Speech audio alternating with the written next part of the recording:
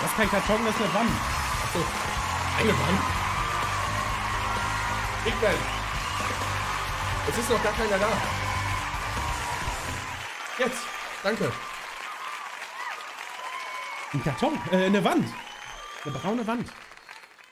Müssen wir klopfen? Hier, nee, Bullshit, dann kommt sie. Hallo, ich bin Steffen. Hier ist Lisa. Hallo Lisa. Lisa Simpson!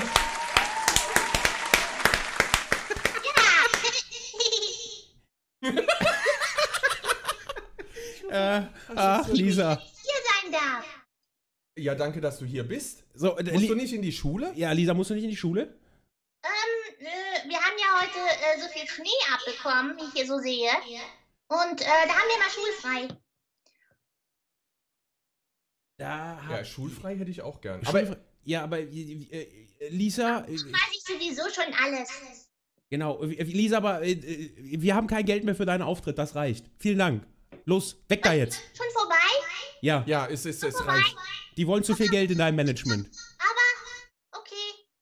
Tschüss. Tschüss.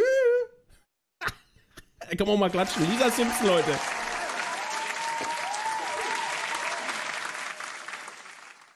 Und jetzt? Ja, Sabine!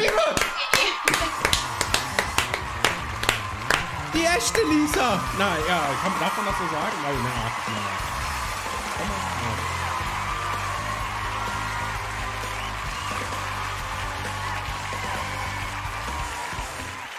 Hat die Big Band auch nochmal für dich gespielt, Sabine. Der Wahnsinn.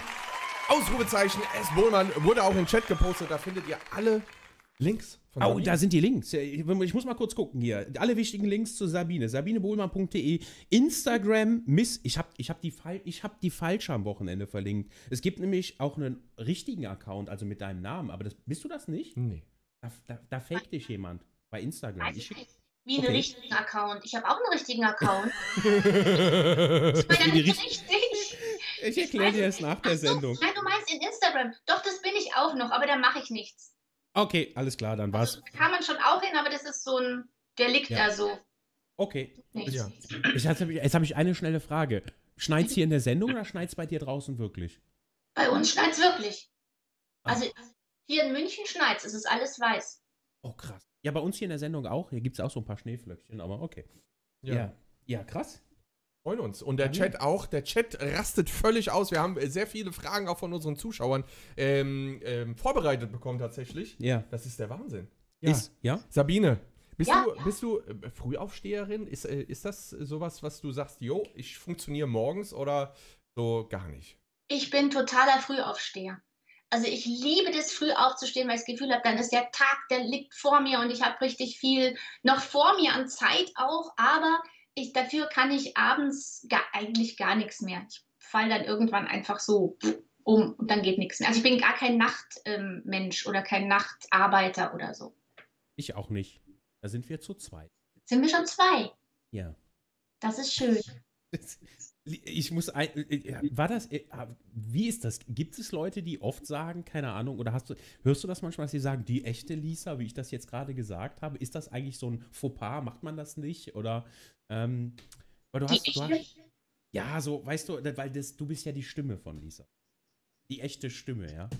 Nee, also eigentlich sagt man das nicht so. Also es ist ja auch so, es wissen ja jetzt gar nicht so viele. Es ist ja tatsächlich so, dass man zwar irgendwie berühmt ist, aber keiner einen erkennt.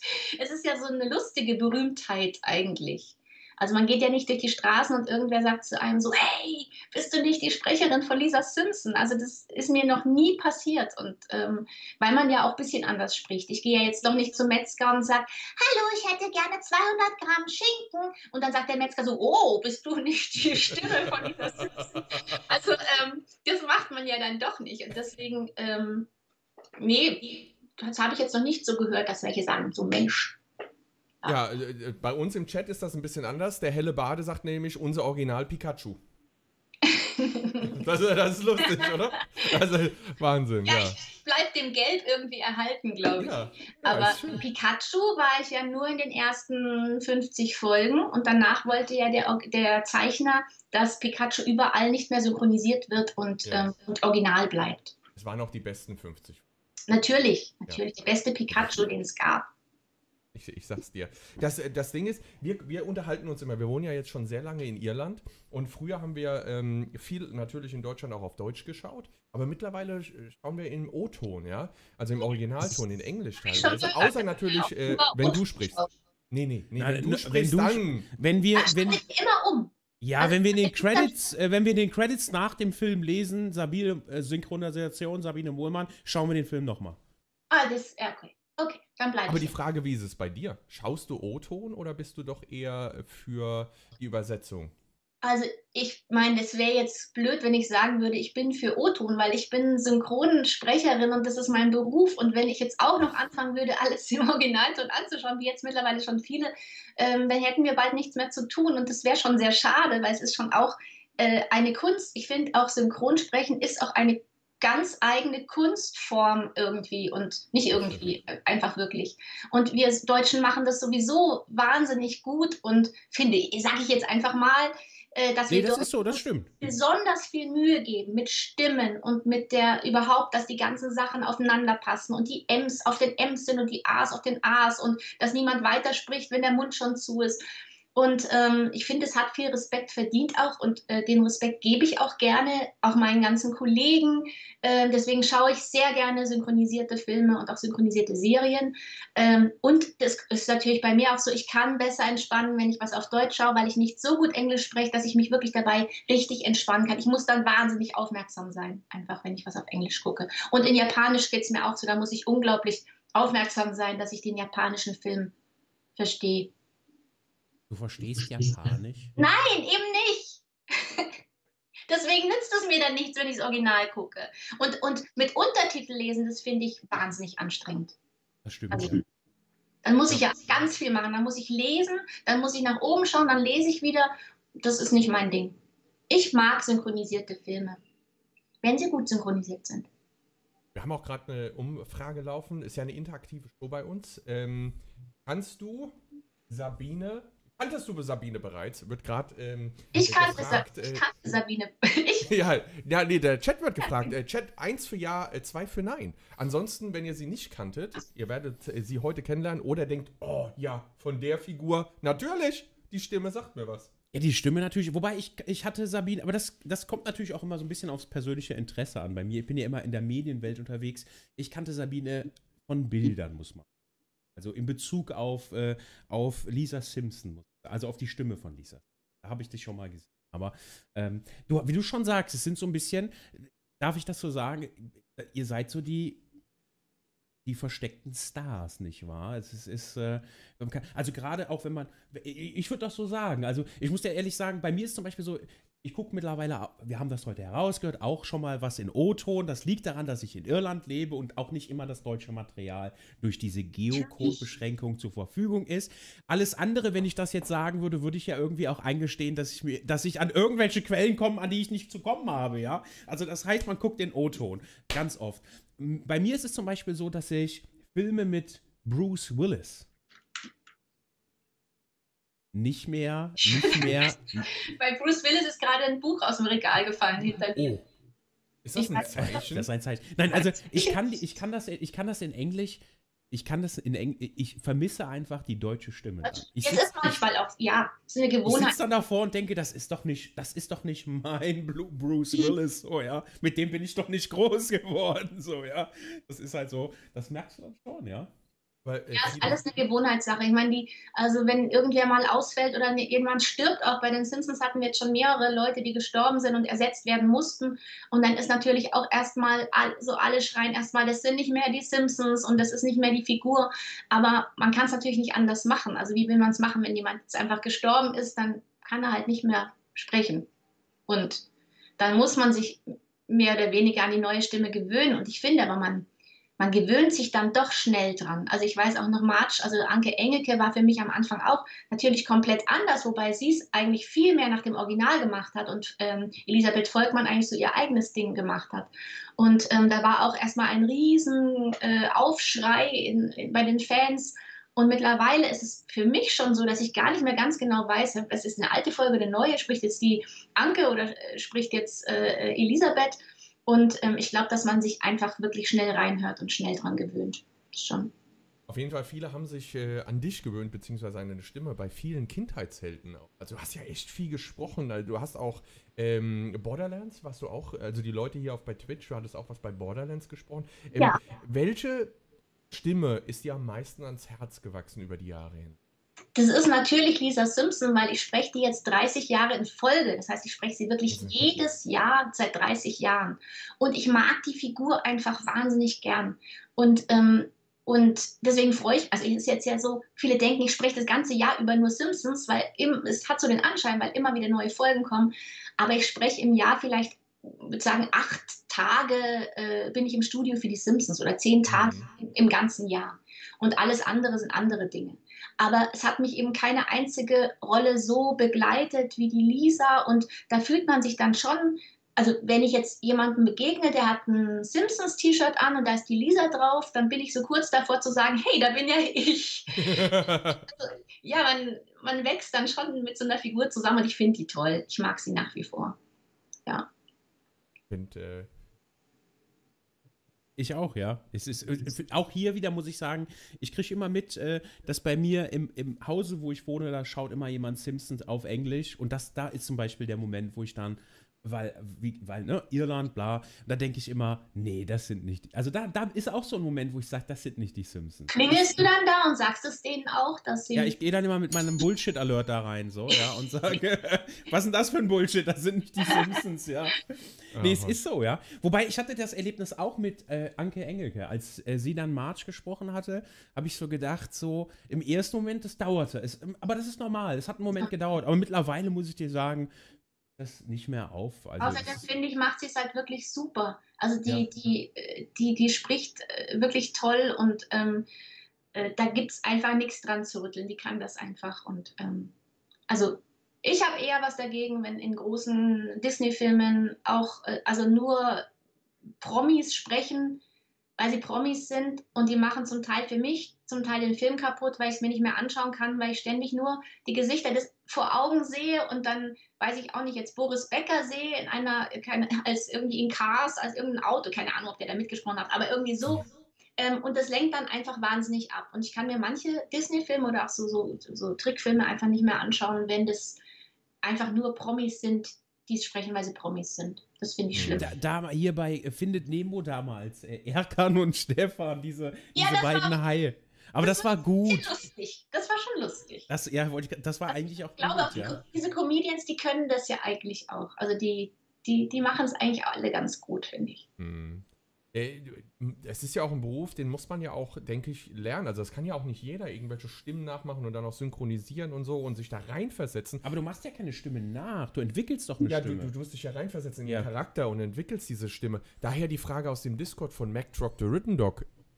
Wie schlüpfst du am besten in eine Rolle rein oder wie fühlt sich das an? Wie kann man sich das vorstellen? Also erstmal ist es so, dass man eigentlich schon eine Schauspielausbildung hat. Also die Synchronsprecher nennen sich eigentlich auch lieber Synchronschauspieler, weil es natürlich, du spielst ja genau, du stehst ja nicht da und sprichst, du bist ja kein Nachrichtensprecher in dem Sinn, der einfach nur spricht, was er da sieht, sondern oder was er sagen muss. Sondern du spielst wirklich mit und deswegen haben die meisten eben einfach eine Schauspielausbildung. Und im Studio selbst geht es eigentlich relativ schnell. Also du siehst eigentlich nur den Film vorher, wenn du eine Hauptrolle sprichst in dem Film. Normal kommst du da wirklich rein, hast deinen Text davor, schaust hoch, schaust dir das kurz an, der Regisseur erklärt dir ganz kurz, um was es geht und wer du bist. Und dann geht es eigentlich auch schon los. Dann hörst du das einmal an im Originalton und hörst eben, wie ist der Ausdruck, wie ist die Stimmung, wie ist die Stimme auch so ein bisschen, wie ist der Typ. Und dann wird es eigentlich schon aufgenommen. Und also der Film ist ja aufgeteilt in ganz viele kleine Stücke, in so Takes. Und du synchronisierst eben einen Take nach dem anderen.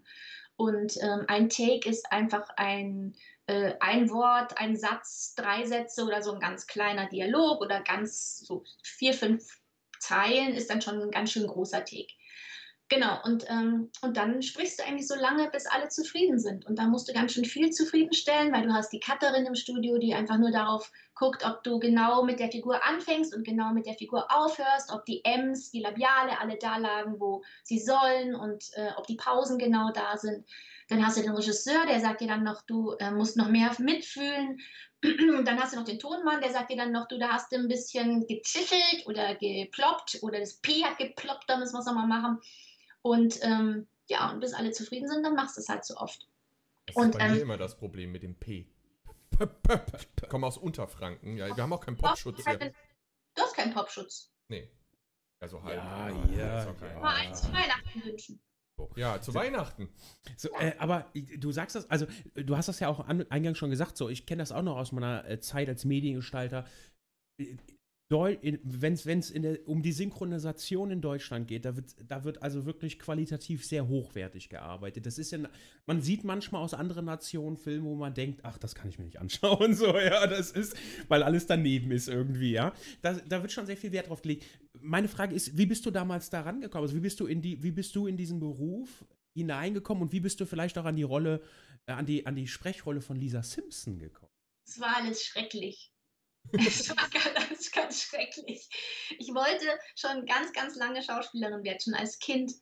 Aber ich hatte weit und breit in der Familie überhaupt niemanden, der irgendwas mit diesem Beruf zu tun hat oder hatte. Und deswegen musste ich natürlich dann schauen, wie ich so mein eigenes Ding mache oder wie ich da überhaupt drankomme. Und dann habe ich mich bei einem Synchronstudio in München beworben und ich habe einfach mal gefragt, da war ich 16, ich habe einfach mal gefragt, ob ich da mal zuschauen darf und das durfte ich. Und dann durfte ich auch mal einen Take sprechen, das war, glaube ich, damals nur so ein Jahr, musste ich, glaube ich, sagen. Und dann durfte ich mal einen Satz sprechen. Und der Satz, das war in einem Western und die Mutter stand mit ihrem kleinen Mädchen so in der Prärie und der Vater ritt so weg und die Tochter fragte und folgendermaßen hat sich dann wohl auch angehört, wird Daddy recht bald wieder zurückkommen? Weil, ich dachte, ich spreche reinstes Hochdeutsch und was ich nicht wusste, ich habe ziemlich bayerisch gesprochen und vor allem habe ich ein bayerisches rollendes R gesprochen. Und als ich mich umgedreht habe, die sind ja immer hinter der Scheibe, der Regisseur und der Tonmaster waren die weg. Da war niemand mehr da. Und ich dachte mir so, wo sind die denn jetzt? Und dann kam so eine Hand so auf den Pult und dann drückte sich zwei so Köpfe hoch, die lagen unterm Tisch vor Lachen. Weil es sich einfach wahnsinnig blöd angehört hat, wenn ein kleines Mädchen in einem Western auf einmal bayerisch spricht. Und dann haben sie gesagt, das geht so nicht, du musst das R hier hinten rollen, hier im Rachen. Und das konnte ich nicht, da hat sich einem nichts getan. Und dann habe ich glaube, der Tick hat sich dann angehört, wird Daddy recht bald wieder zurückkommen? Und das haben sie dann, die haben gesagt, ja, super. Und ich glaube, die haben es doch mal mit jemand anderem gemacht und nicht mit mir. Und die haben aber dann zu mir gesagt, Mensch, deine Stimme wäre eigentlich cool, aber bayerisch geht natürlich gar nicht. Und dann bin ich da raus und habe mir sofort eine Phonetiklehrerin gesucht, mit der ich richtig geackert habe und habe an dem Bayerisch und an diesem R, ich musste dann ganz viel gurgeln, damit hier hinten irgendwas passiert. Und dann haben die, das Studio, muss ich sagen, zum Glück, haben die nicht sofort gesagt, die streich mal, weil das wird eh nichts, sondern die haben mich immer wieder geholt für kleine Rollen und mich das immer wieder ausprobieren lassen. Und langsam wurde ich immer sicherer mit meinem Rachen-R. Und ja, und dann durfte ich eben, auf einmal haben die festgestellt, dass ich sehr kleine Kinder synchronisieren kann. Ich habe dann auch die ganzen Horrorfilme rauf und runter synchronisiert, weil mittlerweile war ich dann schon 18 und konnte eben einfach in den Horrorfilmen die kleinen Kinder synchronisieren, die man nicht gerne von echten Kindern synchronisieren lässt, weil sonst müssten die sich ja diesen Horrorfilm anschauen. Ich habe da ganz schön viel rumgeschrien, wo ich natürlich überhaupt zum Glück kein R gebraucht habe in der Zeit. Und ja, so ist es irgendwie alles passiert. Und irgendwann habe ich einen Anruf bekommen, da habe ich aber schon einiges synchronisiert gehabt in München. Und ja, es kommt eine neue Serie, die ist Kultserie in Amerika, so ähnlich wie die Peanuts, so Charlie Brown und so. Und ich so, hey, super, und da ist ein Probesprechen. Und dann bin ich hingegangen und dann habe ich diese unglaublich hässlichen gelben Gesichter gesehen und habe mir nur gedacht, wie hässlich ist das denn? Das hässlichste, was ich jemals gesehen habe. Weil wir damals, das ist 30 Jahre her, da war Zeichentrick Bambi und vielleicht noch die Peanuts, aber sonst war alles schön gemalt und nicht so hässlich. Das waren wir einfach nicht gewöhnt. Also ich glaube, die Augen, das war einfach schlimm für die Augen. Und ich bin da raus und habe mir nur gedacht, hoffentlich kriege ich das nicht. Das ist das Krätzigste, was ich je gesehen habe. Und dann war ich nach ein paar Tagen, habe ich einen Anruf bekommen, ja, du hast die Rolle der Lisa bekommen. Und ich so, Yay! Und dann haben wir angefangen zu synchronisieren und dann langsam habe ich verstanden, um was es geht und dass das echt intelligent ist und dass das, ja, ich glaube, das Auge gewöhnt sich dann auch irgendwann an diese gelben Gesichter und ich fand es dann einfach cool. Ja, und dann bin ich doch jetzt letztendlich froh, dass ich das geworden bin. Du hast gerade gesagt, dass es intelligent ist, weil wenn man so ein bisschen durch die Welt hört und so, man hat ganz oft auch immer gehört von Muddis und Fadis da draußen, den Scheiß schaust du dir nicht an, ja, obwohl da ja natürlich klar, es ist vielleicht für den der Kleinsten auch erstmal schwierig, aber am Ende des Tages steckt da ganz viel Botschaft mit drin, nicht wahr? Also gerade bei den Simpsons, auch politische Botschaft, aber wie ist es? Total, wisst ihr das, dass die haben Trump vorausgesagt? Die haben nicht nur Trump vorausgesagt.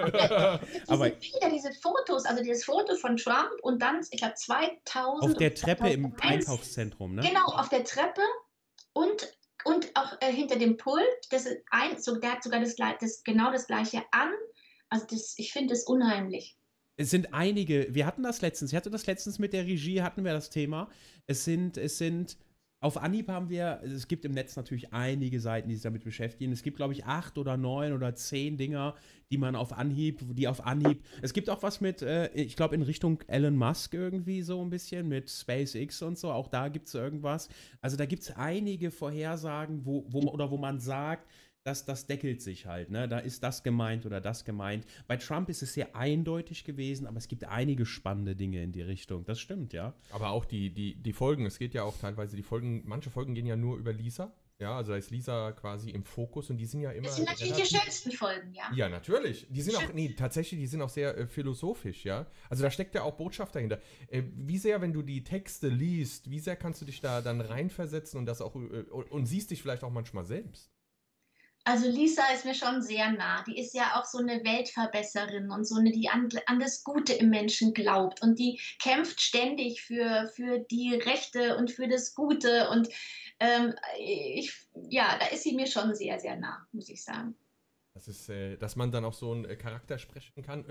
Musstest du dich dann, du hast ja am Anfang gesagt, oh Gott. Und eben hast du gesagt, du hast dich dann reingefühlt und versetzt und dann hast du gemerkt, oh, der Charakter passt ja zu mir. Also das ist ja ein Stück weit auch ich dann. Das kriegst du natürlich so im Probesprechen nicht so mit, weil da hast du nur so ein paar Takes und dann versuchst du einfach nur die Stimme schon der Stimme anzupassen, weil letztendlich wirst du ausgesucht, wenn die Stimme sehr, sehr nah am Original ist. Also meistens. Mhm.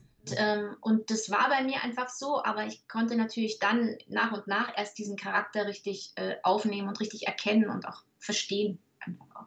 Hast du die, ich sag mal, die Stimme also deine Kollegin aus den Staaten oder andere Stimmen schon mal getroffen? Ich habe ja, glaube ich, noch niemanden getroffen und also ich habe einmal einen Zeichner getroffen, der bei so einer Comic-Convention. Aber ich habe noch nie einen Sprecher getroffen oder irgendwen, der damit was zu tun hat. Leider.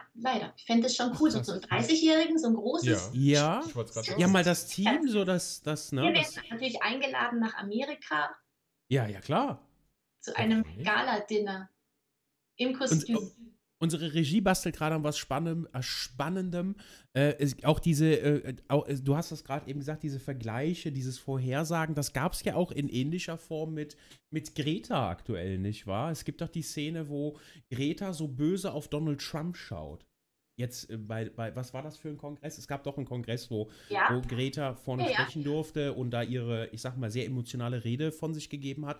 Und da waren die ganzen Politiker und es gibt das gleiche Bild 1:1 von den Simpsons vorher, wie Donald Trump zu einem Kongress geht und Lisa steht hinten und schaut böse. Greta ist ja Lisa.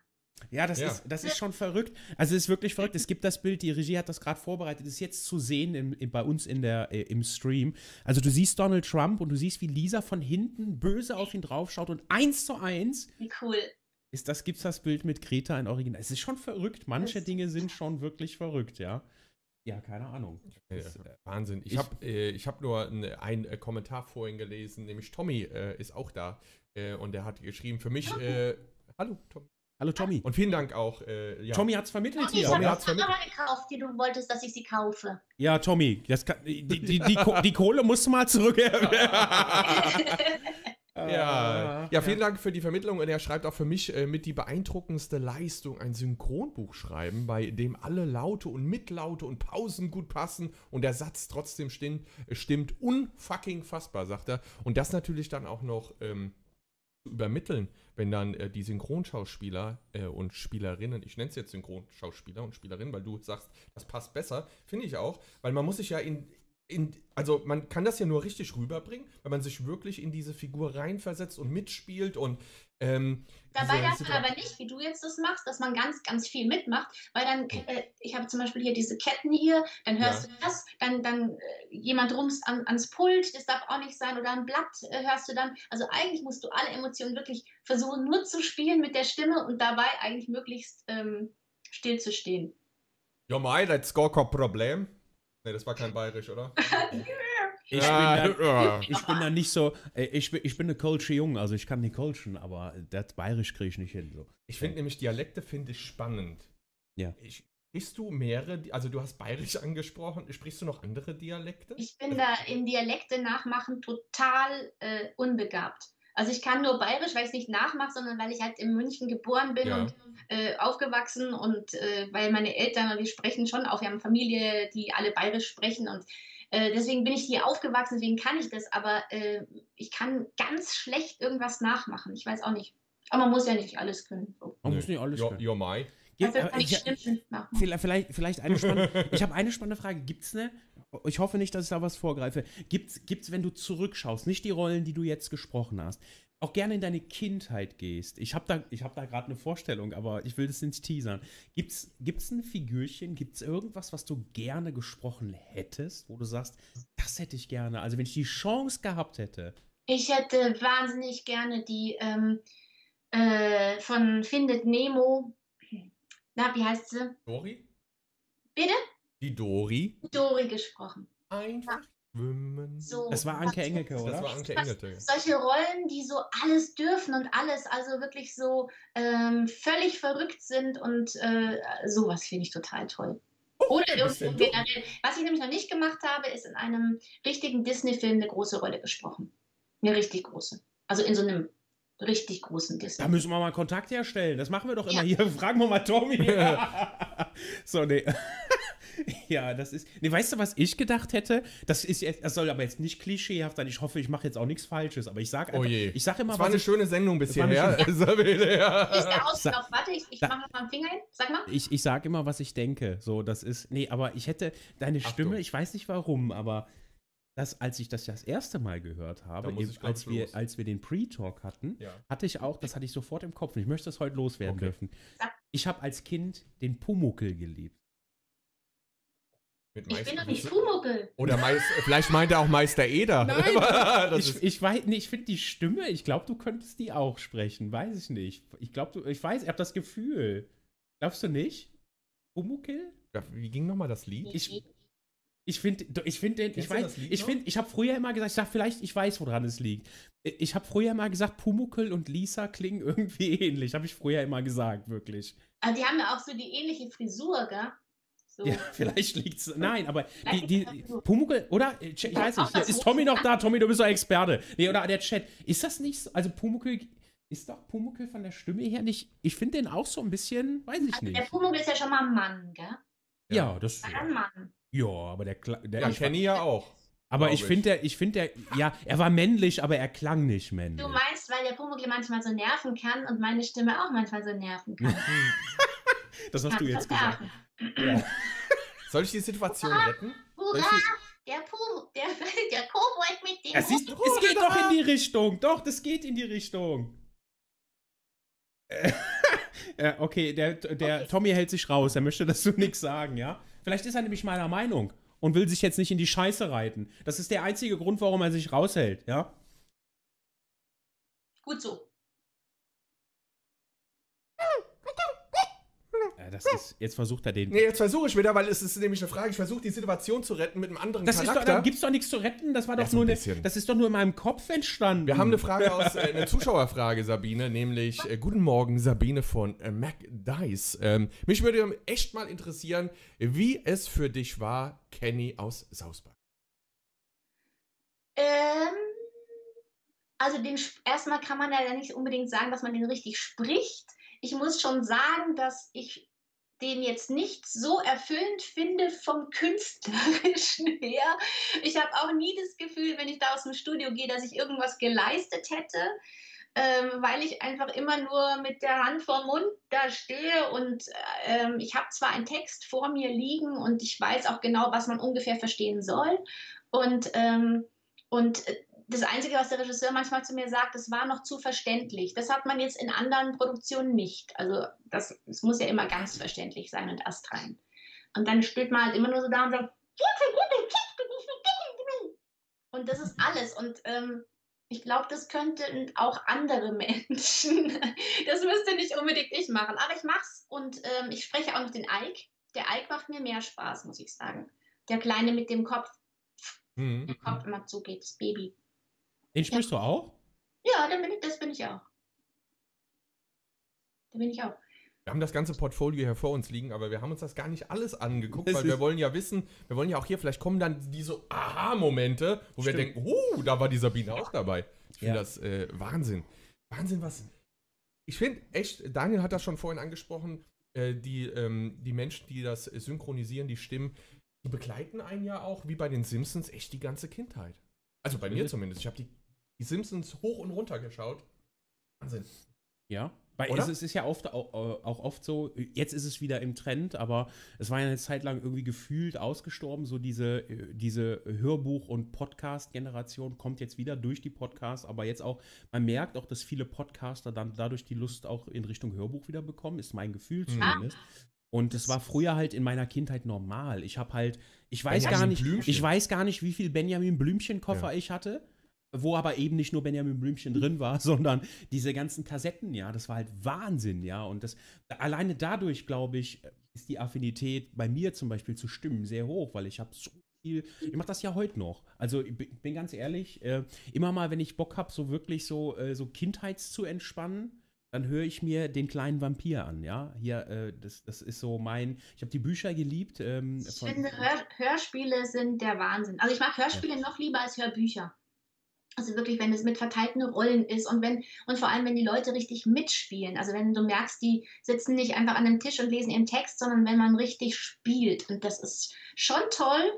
Und da fällt mir eine tolle Überleitung ein, auch zum Tommy, weil nämlich der Tommy Krabweis jetzt ein Hörspiel nach dem anderen macht und das ist ganz fantastisch und es macht so einen Riesenspaß, weil wir auch dort endlich mal wieder alle zusammen oder fast alle, die sprechen, zusammen im Studio sein dürfen.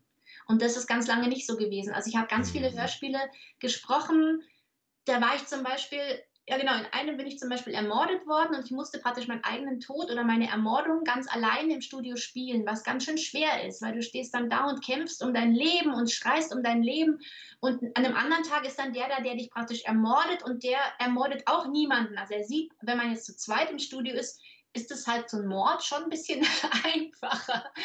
Und und beim Tommy sind wir einfach eigentlich alle zusammen im Studio. In einem großen Kreis stehen wir da und man hört, was der eine sagt. Man kann reagieren. Man kann, während der eine spricht, kann man auch irgendwas mal zwischenrein sagen, was vielleicht so gar nicht im Skript stehen würde. Und das ist ganz, ganz wundervoll. Ja, Ausrufezeichen ghostet an dieser Stelle, weil darum geht es nämlich auch gerade. Wir haben da einen Befehl auch für diese Sache eingebunden. Könnt ihr mal 5. Staffel. Ich hab das gesehen, was du erzählt hast. Wenn ihr wollt, ich glaube sogar, gibt es immer noch Tommy Krabweis als Befehl? Bestimmt. Tommy, wenn dann. Ausrufezeichen Tommy, wenn dann. Schaut mal auf sein Facebook. Auf seinem Facebook kann man das, was du gerade erzählt hast, nämlich sehen. Da sieht man eine Situation, wie die Stimmen sozusagen gemeinsam am Tisch oder eine Situation spielen. Ich finde das sehr, sehr, da war auch was, ich habe gestern noch ein Video gesehen, glaube ich, da war Hennes Bender oder so dabei, ja, da haben sie dann irgendwas gemacht und dann ist ein Fehler passiert, dann haben alle gelacht, also ich fand das sehr angenehm. Weißt du, was ich spannend finde? Du hörst gerne den kleinen Vampir und die liebe Sabine spricht die Vampirautorin, nämlich die Tiffany, nicht wahr? Jawohl, im Ghost Sitter. Ja. Ja. Vampir. Sehr schöne Überleitung. Sehr schöne Überleitung. Das ist der Wahnsinn heute. Nee, wie bist du denn Ich spreche eine Bestseller-Autorin, die klein und dick ist und so viele Haare hat, dass man ihr Gesicht kaum sieht. Und da ist dem Tommy, bin ich eingefallen dann. Weiß nicht genau warum, aber ist so. Und ja, und das macht riesig Spaß. Und wir waren jetzt sogar zusammen in Hamburg bei Klassikradio, Radio Klassik, Klassikradio. Und haben dort mit dem Holger Wemhoff und dem Florian Schmidt zusammen was aufgenommen. Die durften auch mitsprechen und das war wahnsinnig nett und wahnsinnig lustig. Ja. Das glaube ich. Ich wollte früher immer, ich bin eigentlich, der Steffen weiß das oder hier das Team, ich bin eigentlich gar nicht so, ich habe gar keinen Bock auf Kamera eigentlich, habe ich immer gesagt. Ich wollte immer hinter den Kulissen sein und deswegen war das früher auch mal so eine Zeit lang ein versteckter Berufswunsch von mir, zu sprechen, also als Synchronsprecher. Ich habe nur nie irgendwie den Sprung in diese Richtung geschafft. Ich habe dann irgendwann an den Kameras gestanden, habe mir gedacht, naja, okay, bist du auch hinter der Kamera. Ja, so, aber, oder hinter den Kulissen, so war es gewesen. Ja. Und jetzt müssen wir das vor der Kamera machen. Und jetzt müssen wir das hier vor der Kamera machen. Nee, aber das ist auch, wir sind aber jetzt eingeladen worden von jemandem. Das dürfen wir noch nicht verraten. Du hast mich gerade gerettet. So. Kein Problem. Sonst kommt die NDA, fliegt uns um die Ohren. Nee, aber da sind wir jetzt eingeladen worden. Da dürfen wir zum ersten Mal, wir beide sollen uns selber sprechen. Das ist halt, das darf man schon sagen. Das darf man schon sagen, ja. Die wollen nur die Lache von uns. Die wollen nur die Lache. Nee, aber das wird sehr lustig und das wird für uns mal so ein Test, ja. Da haben wir echt, auch Respekt davor. Respekt, ja, auf jeden Fall. Das ist was anderes, ja. Weil da wird ja wirklich nur auf die Stimme geachtet, auf die Aussprache, das alles stimmt, die Emotion, das ist ja trotzdem, ist es nicht zu unterschätzen. Du selbst, hast du vor der Kamera Erfahrung sammeln können? Ja, ich hab am Anfang eigentlich, ich war 10 Jahre in Marienhof in der Vorabendserie. Da war ich 10 Jahre lang die Jenny Busch, habe ich da gespielt, aber nicht nur dort, ich habe auch schon ein paar Filme gemacht und der Alte, da war ich dabei und ja, so. Aber mittlerweile drehe ich eigentlich kaum mehr, weil meine anderen Berufe einfach auch so viel geworden sind und es einfach... Hast du da bewusst auch eine Entscheidung gefällt oder dürfte ich fragen, was machst du lieber? Vor der Kamera oder die Stimme? Oder gibt es da Also das Schönste ist für mich eigentlich, dass immer von allem irgendwas da ist und dass dadurch irgendwie nichts langweilig wird. Also ich schreibe ja auch Kinderbücher und dann sitze ich einfach auch mal eine Woche nur am Computer und schreibe und dann morgen bin ich dann wieder auf Lesereise und kann meine Kinderbücher in Schulen vorlesen. Dann bin ich Ende der Woche in einem Studio und spreche wieder was und dann schreibe ich auch Synchronbücher, dann bin ich mal als Regie im Studio, dann schreibe ich ja auch Hörspiele. Ich habe ja auch für mit dem Tommy zusammen das Pummel-Einhorn-Hörspiel geschrieben. Moment. Ja, die haben wir auch. Die haben wir nur gerade nicht hier. Wir haben einen riesen Karton bekommen mit Pummel-Einhorn-Merch. Wir haben schon eine Instagram-Story mal gemacht das ist so süß. Ich finde das so süß. Das ist der Wahnsinn, gell? Das ist total flauschig. Mit Keks. Ja, er feiert das total. Ich feiere das. Er ist nicht so. Ich bin da nicht so für, aber wir haben sie auch.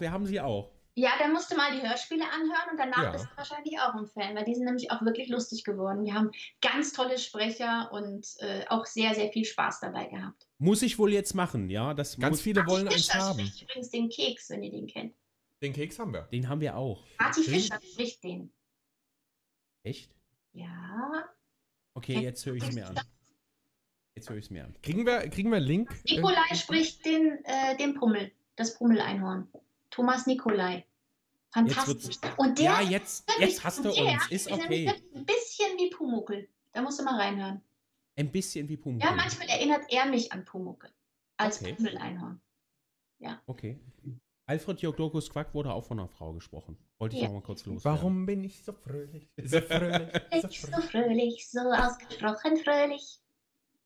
So fröhlich wie noch nie. Den könntest du auch. Ich habe jede Folge damals gesehen. Das war die schönste. Ja, wer nicht, ja.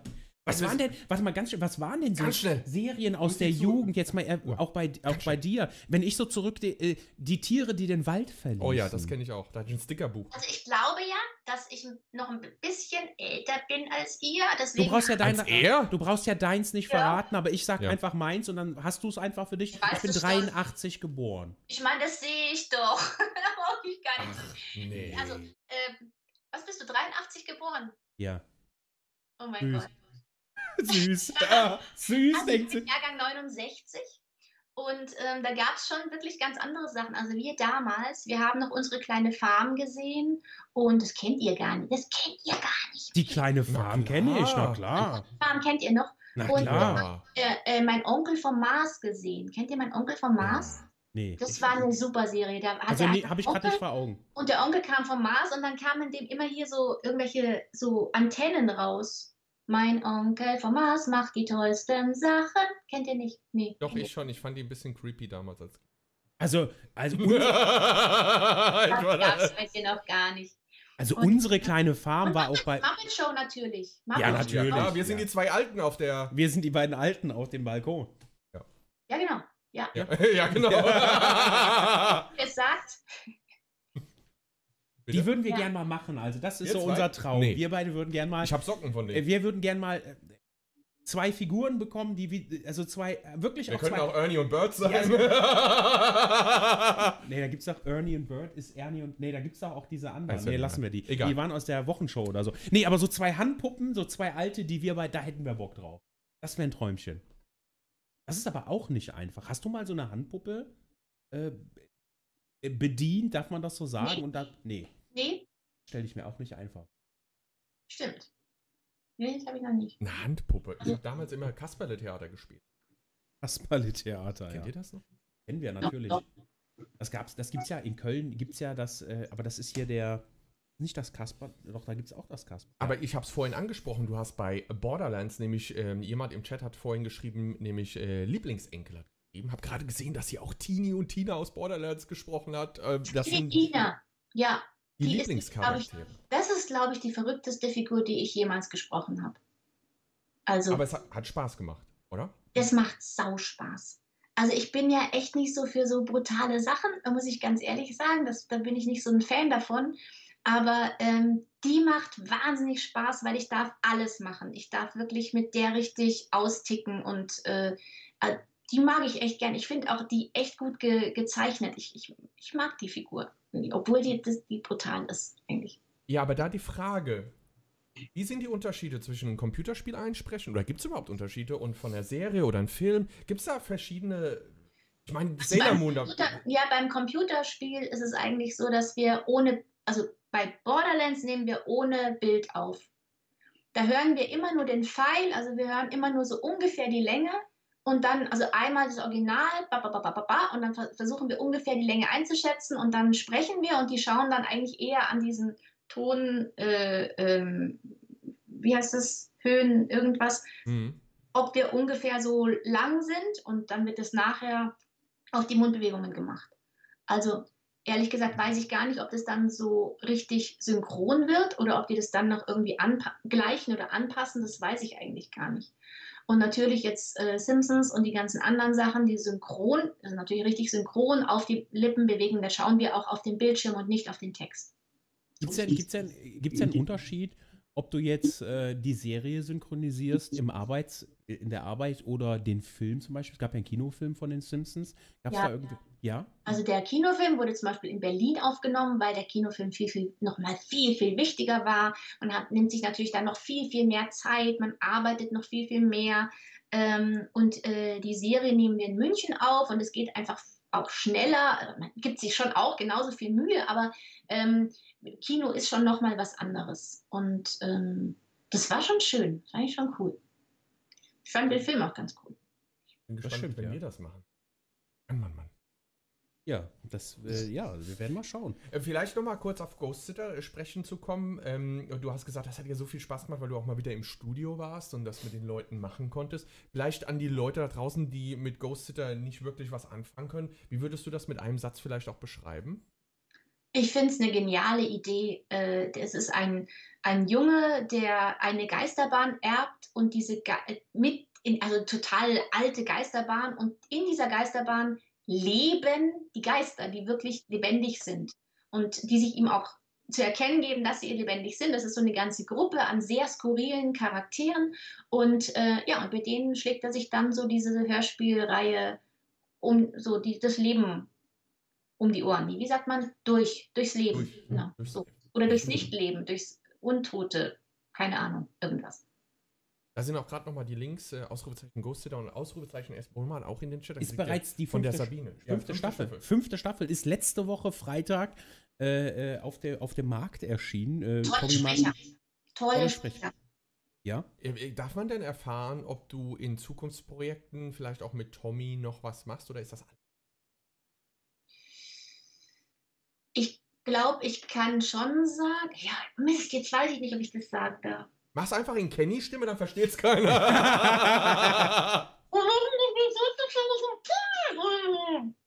Ja, vielen Dank.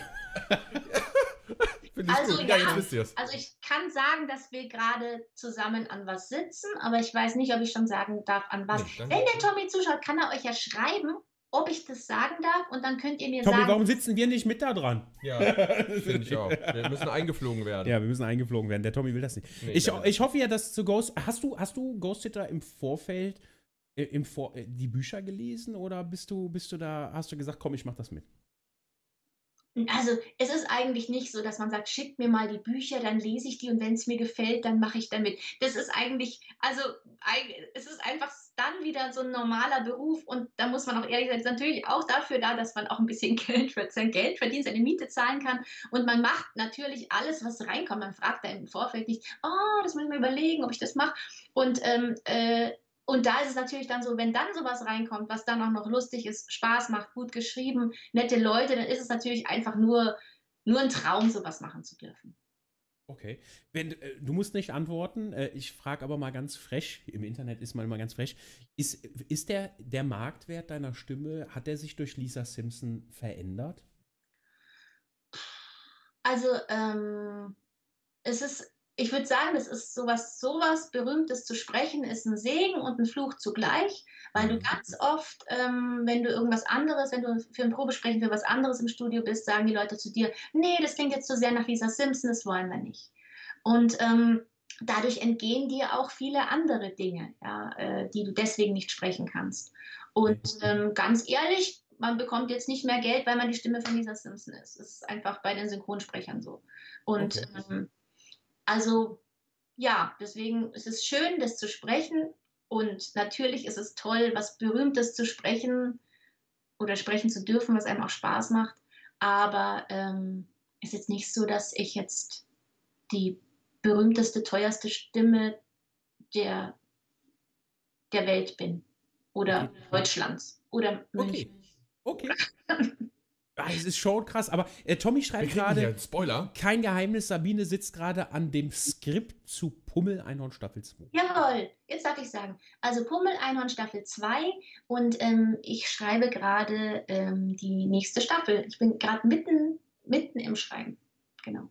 Und vor allem, ja, wenn wir gerade bei Schreiben sind, also ich finde das erstmal spannend, dass vielleicht auch dass das stimmt, die Harmonie mit Tommy, dass man da viel mehr auch in Zukunft von dir und Tommy sehen darf und hören darf vor allem, finde ich sehr toll. Aber du bist selbst auch Autorin, also du machst ja sehr viel. Wie kriegst du das alles unter einem Hut? Der Tag hat doch nur 24 Stunden. Ja. Ja. Wie sieht so ein Tagesablauf aus? So? Also du stehst früh auf? Ich bin schon ein Arbeitstier, muss ich sagen. Und es ist auch oft einfach zu viel, weil man so viele verschiedene Dinge macht und ich habe jetzt auch nicht so einen Manager, der einfach meinen Terminkalender so schachtelt, dass das alles genau passt und ich dann auch mein freies Wochenende habe. Es ist einfach so, wie bei Freiberuflern das so ist. Man hat entweder viel zu viel oder man hat dann wieder mal eine Zeit lang zu wenig und deswegen nimmt man dann wieder an, wenn alles kommt und das mit den Büchern ist ein bisschen unberechenbar auch manchmal, weil man oft nicht so ganz genau berechnen kann, wie lange brauche ich für ein Buch oder für so ein Pummeleinhorn, also 90 Minuten, wie lange schreibe ich an einem Hörspiel, was 90 Minuten dauern soll, ja, und das sind halt unberechenbare Dinge und deswegen nimmt man manchmal zu viel an und deswegen arbeitet man dann auch mal die Wochenenden durch oder ja, einfach mal ein bisschen mehr. Also es ist jetzt nicht, denken ja viele so, boah, toll, so Freiberufler, die schlafen erstmal aus bis 10 und dann machen sie sich einen Kaffee und dann mittags setzen sie sich mal hin und schreiben ein paar Zeilen und das ist es echt nicht. Also ich sitze immer um Punkt 9 an meinem Rechner und dann wird geschrieben, so lange bis ich umfall. Eigentlich, naja, nicht ganz so. Und jetzt gerade die Staffel 2 von Pummel Einhorn. Wir müssen uns das anziehen. Bei Ghostsitter habe ich eine Frage. Könntest du dir Ghostsitter als als verfilmte Serie vorstellen? Total gut. Also das wäre wirklich, das wäre Kinofilm oder Serie, das wäre super. Serie. Wir wollen Leider, langfristig. also meine Rolle ist ja leider nicht so groß. Also die Tiffany ist jetzt nicht so eine Riesenrolle. Leider könnte ich sie dann auch nicht spielen, weil ich einfach eigentlich nicht ins Rollenprofil passe. Naja. Wirst du, also du machst gerade Pummel-Einhorn, aber wirst du bei Ghost Sitter auch weiterhin dabei sein vielleicht, in weiteren Staffeln? Das müsst ihr den Tommy fragen. Ghost Sitter schreibt ja Tommy und was Tommy schreibt, wird gemacht. Und wenn Tommy auf einmal findet, dass Tiffany auf einmal eine Hauptrolle in einer Folge hat, dann freue ich mich natürlich. Tommy, gell? Gell, Tommy? Hörst du, Tommy? Tommy. Hörst du, Tommy? Und wenn die mal in der Staffel nicht dabei ist, dann hat's halt Pech gehabt. Gell? Ja, wird sie. Hier hast du die Antwort. Ja, wird sie. Ja, wird sie. Ja, wird sie. Ja, wird sie. Ja, wird sie. Da wird's aus. Aber ja, ein bisschen Schweizerdeutsch. Schweizerdeutsch ist ein geiler Problem. Ja, das gut. war alles gemixt jetzt. Das ist ja gut, da kann man mal machen. Ja, nee, das war Kölsch. Ach so. Was ist denn los mit dir, Mann? Ich kann auch unerfränglisch. Babbel nicht, Schweine babbel auch nicht. Ja, okay. Ja. Ich habe eine Frage, Sabine. Also darfst du das, kann man das teasern, ohne die Serie zu zerstören? Nee. Weil ich habe es nicht gesehen. Ach so. Diese Geisterbahn. Steht die an einem bestimmten Ort oder ist das Umfeld drumherum völlig irrelevant? Oder steht die, keine Ahnung, steht die mitten auf einem Friedhof oder mitten auf einem Berg, diese Geisterbahn? Oder ist es wirklich nur in der Geisterbahn? Hä? Diese Geisterbahn. Dieser Junge kriegt doch eine Geisterbahn geschenkt. Der muss mit dieser Geisterbahn von Rummelplatz zu Rummelplatz fahren. Ah. Ja, das ist so eine Rummelplatz-Geisterbahn. Okay, ja, das Geisterbahn? Nee, der fährt immer von einem Ort zum anderen. Okay. Die Frage kannst du auch gerne nochmal Tommy nächste Woche stellen, der wird dich köpfen, ja? Nicht? Ja. Ich versuche doch nur gerade herauszufinden, ob das, weißt du, ja. Okay. Ich rette dich. Deine Tochter spricht auch bei Ghost Sitter mit. Habt ihr schon früher zusammengearbeitet oder war das die erste Rolle? Und wie war das Zusammenarbeiten mit einem Familienmitglied? Also, meine Tochter, die spricht eigentlich schon synchron, seit sie 5 ist. Und nicht, weil ich das so wollte, sondern weil sie das unbedingt wollte und immer sowas machen möchte und immer schon Schauspielerin auch werden wollte. Und die spricht schon ganz viel synchron, spricht schon ganz viele, hat auch schon viele Hörspiele gesprochen. Sie spricht auch, sie ist zum Beispiel bei Game of Thrones, ist sie die Aria, die spricht sie da. Auch schon, also auch die ganze Zeit mit, also ich glaube, die war 11 oder 12, als sie in der ersten Staffel gesprochen hat, bis jetzt zum Schluss. Und wir haben zusammen ein Disney-Projekt gemacht, meine Tochter und ich. Das hieß Maman und ich, Mere Fille. Das war eine französische Disney-Serie und ich habe die Regie gemacht und habe die Synchronbücher geschrieben. Und da hat Disney gesagt, sie hätten gerne als Hauptrolle für die Tochter, diese 14-jährige Tochter, die Paulina Rümmelein. Weil die Paulina heißt nämlich Rümmelein mit Nachnamen und ich heiße Bohlmann. Deswegen wusste Disney nicht, dass das meine Tochter ist. Und ich habe daraufhin gesagt, ich hätte gerne aber erst ein Probesprechen, ob die Paulina Rümmelein auch passt. Ich war mir nicht ganz sicher. Und ich wollte auch nicht, dass es irgendwie so eine Vetternwirtschaft ist und immer die Tochter da was macht, wo die Mama mitmacht. Und dann haben wir ein Probesprechen gemacht und dann hat sie wirklich sehr gut gepasst. Und dann hatten wir unsere erste Arbeit zusammen für Mere Fille, also Mama und ich im Studio. Und wir mussten uns natürlich schon erst ein bisschen zusammenraufen, weil Mutter und Tochter, also ich kenne sie halt wahnsinnig gut, sie kennt mich wahnsinnig gut und sie nimmt, glaube ich, auch von jemand anderem, hat sie auch eher was angenommen, als man ist verletzter, wenn die Mutter vielleicht was sagt oder irgendwie umgekehrt. Und deswegen am Anfang war es ein bisschen schwierig, aber irgendwann haben wir dann beschlossen, wir machen es wirklich hochprofessionell. Das ist jetzt Arbeit und das andere ist zu Hause und seitdem ist es wirklich ein sehr, sehr großes Vergnügen, mit Pauli im Studio zusammen zu sein und wir haben wirklich richtig Spaß. Ja. Und beim Pummel-Einhorn spricht sie auch mit übrigens. Französisch? Musst du dir Französisch sprechen oder gar nicht? Oh, nein. Oh, oui, oui. No, la Française. Keine Wort Französisch. No, Fromage, nix Fromage. Fromage, Baguette. Fromage, Baguette, oh, oui, oui. La Eiffelturm? Croissant. Oh, Croissant. Nein, wir hatten ja die Übersetzung fertig und deswegen. Ach, schön. Hast du manchmal wenn du die Übersetzungstexte, die kriegst du ja, die sind dann fertig geschrieben. Also die nehmen wir zum Beispiel bei den Simpsons. Kennst du denn oder hörst du denn das englische Original? Ja, oder?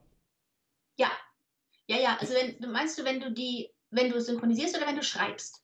Wenn du, übersetzt du selbst? Nein, das macht doch. Nee, also es ist so, dass der die Synchronbücher schreibt, der Ja, bekommt die Rohübersetzung.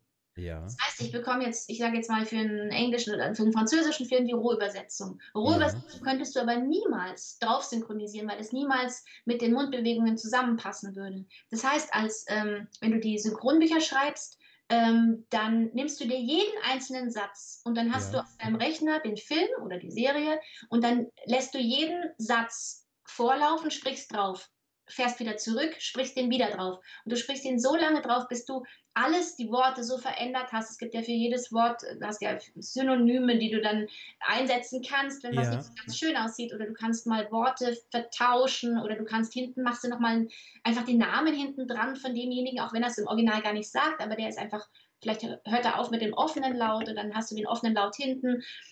Und dann machst du das Ganze, gehst du Satz für Satz, gehst du das Ganze durch und schreibst auch Pausen rein. Du schreibst Anatmer rein. Wenn der zum Beispiel anfängt mit, also was ich sagen wollte, dann musst du reinschreiben Anatmer, damit der Sprecher im Studio dann weiß, er muss erstmal anatmen und nicht gleich anfangen zu sprechen. Oder wenn er zwischendrin mal atmet oder das schreibst du auch alles rein. Oder wenn er vom Off ins On kommt, also wenn du ihn zuerst nicht siehst und dann siehst du ihn. Oder wenn er im Konter ist, dass du ihn praktisch vom Rücken erst siehst und dann auf einmal kommt er ins On vor. Das schreibst du alles dem Sprecher, so kleine Kürzel, die der dann auch gut versteht, die schreibst du alle rein. Und mit so einem Synchronbuch geht man ins Studio und der Sprecher hat eigentlich nur noch in Anführungszeichen die Aufgabe, zu verstehen, wo die Labiale, wo das alles sitzen soll, wo das sich der der Synchronbuchautor gedacht hat. Genau. Ist es aber dann so, dass der Synchronbuchautor manchmal, also das hörte sich gerade so ein bisschen an, dass gerade, weil wir haben das ja eben so schön gesagt, in Deutschland sieht das immer so passend und perfekt aus. Wird da manchmal eher darauf geachtet, dass es halt eher perfekt und passend aussieht, also Stimme zum Bild und dadurch der Text manchmal, der Inhalt doch eher ein bisschen verfälscht wird? Das ist immer so eine Frage, die muss jeder Regisseur in dem Fall selbst beantworten. Und manche Regisseure sagen Synchron vor Inhalt und manche sagen Inhalt vor Synchron. Also ich würde sagen, ich sage Inhalt vor Synchron. Wenn es nicht ganz stimmt, ist mir das lieber, aber es hört, oder nicht Inhalt, oder dass es sich schön anhört. Wenn sich ein Satz bekloppt anhört, nur damit ich den Synchron mache, finde ich es einfach blöd. Und dann soll es lieber nicht ganz so synchron aussehen, aber sich der Satz noch schön anhören und auch der Inhalt rübergebracht werden.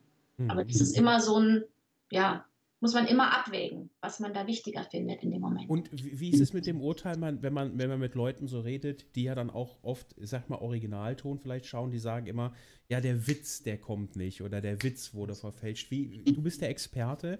Ist das oft so, dass das... Es ist wahnsinnig schwer natürlich. Also ich habe auch viel Sitcom geschrieben. Das heißt, da hast du auch die Lacher drauf.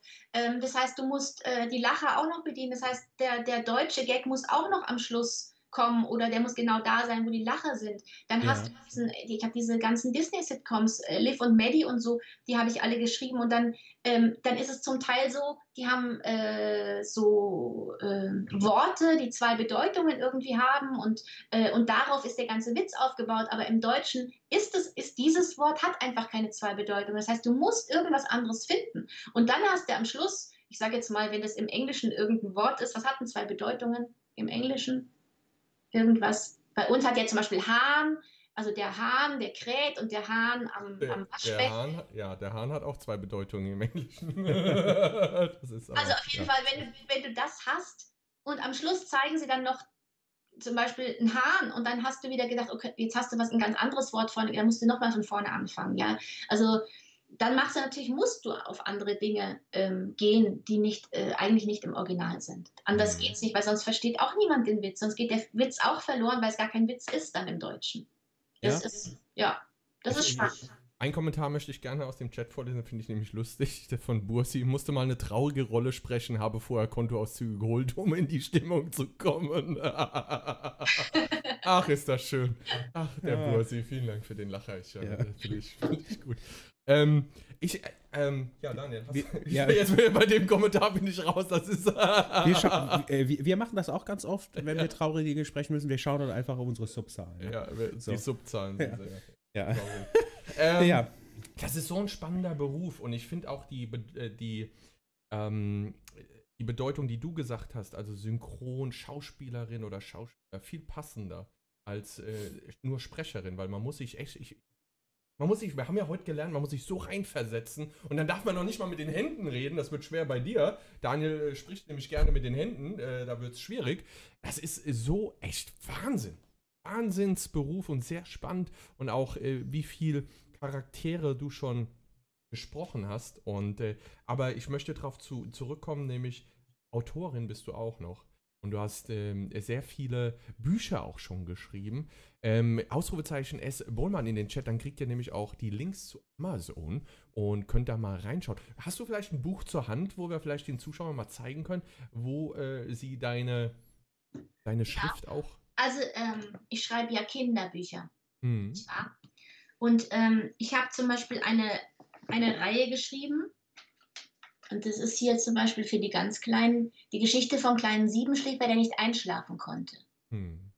Und aber zu Weihnachten passt das doch gut. Hier Weihnachtsgeschenke. Und da gibt es ganz viele verschiedene Bücher davon. Zum Beispiel der nächste heißt Die Geschichte vom kleinen Siebenschläfer, der nicht aufwachen wollte. Und die Geschichte vom kleinen Siebenschläfer, der seine Schnuffeldecke nicht hergeben wollte. Die Geschichte vom kleinen Siebenschläfer, der überhaupt keine Angst im Dunkeln hatte. Und ja, so ungefähr sehen die aus. Das ist jetzt die Pappausgabe. Es gibt auch noch eine größere Ausgabe. Die ist so, da kann man auch noch durchschauen. Das ist total praktisch. Man sofort den Durchblick. Das, schon, Genau. Das erinnert mich gerade an meine Kindheit. Ja, ich wollte auch gerade sagen, der kleine Siebenschläfer, der nicht aufwachen wollte, ich wollte auch manchmal nicht in die manchmal nicht. Oder so, das ist jetzt für die Größeren, das heißt, und plötzlich war Frau Honig da, das ist so für Kinder ab 9. Und da geht es um ein wahnsinniges Kindermädchen, die zaubern kann und so und die so ein bisschen sich lustige Dinge ausdenkt. Von Genau. wann ist das? Das ist vorletztes Jahr rausgekommen. Okay. Leute, wenn ihr noch kein Weihnachtsgeschenk für eure Kinder habt, dann wäre das... denke ich, auch sehr cool. Die Links sind auch beim Befehl dabei, ja? Auf die Amazon-Links klicken. Ja, auf die Amazon-Links. Hast du auch was für Weihnachten? Also so eine hast du mal eine Weihnachtsgeschichte? Ich habe mal in einem dicken Weihnachtsbuch mitgeschrieben. Warte mal. Ja.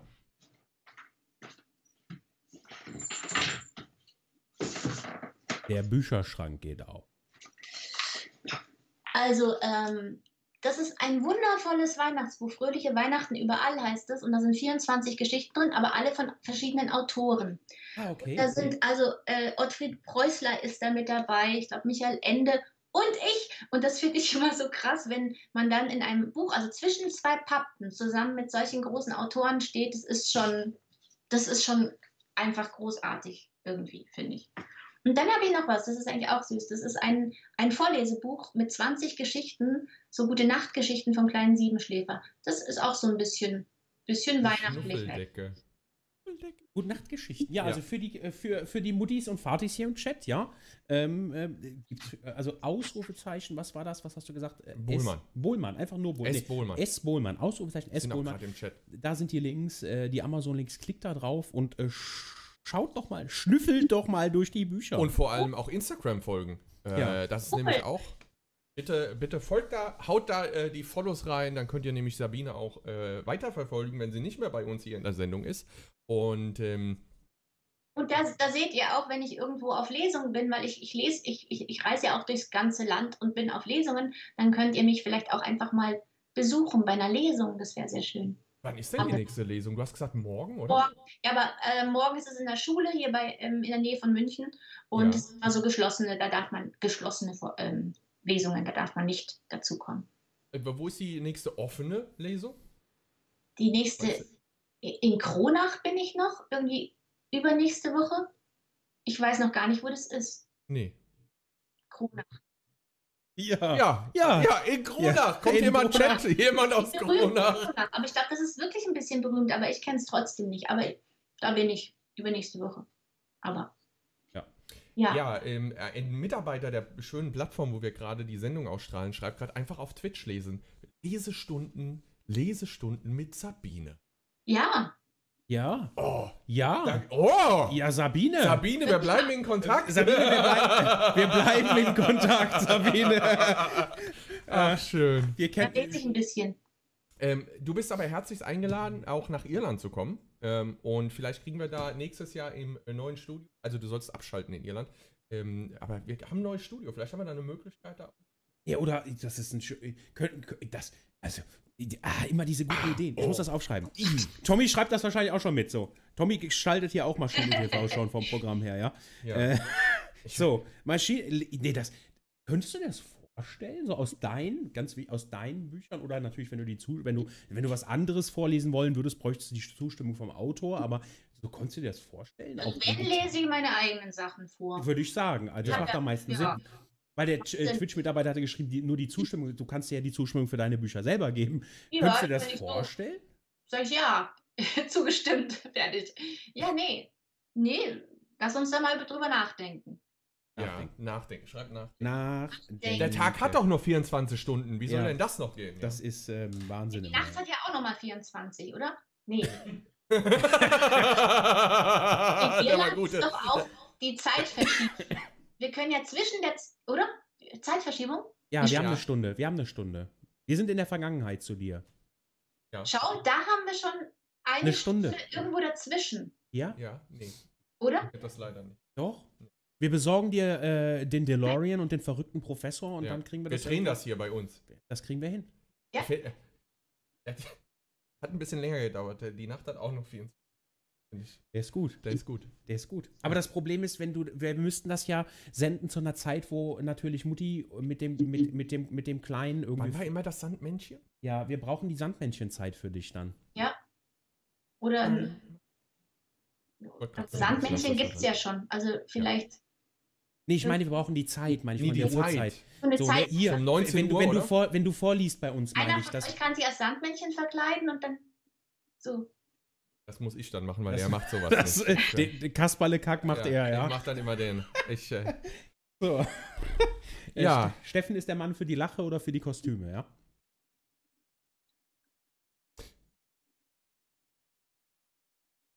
So das viele Bücher. Ich lese hier gerade, ich möchte dir das mal zeigen, Sabine, du kennst das ja gar nicht. Ich lese hier die Liste deiner ganzen Bücher. Das ist halt Wahnsinn, ja? Waren das 50? 50? Über 50? Wie viele Bücher? Ich weiß es nicht genau, aber es sind schon, über 50 sind es schon, glaube ich. Das ist Wahnsinn.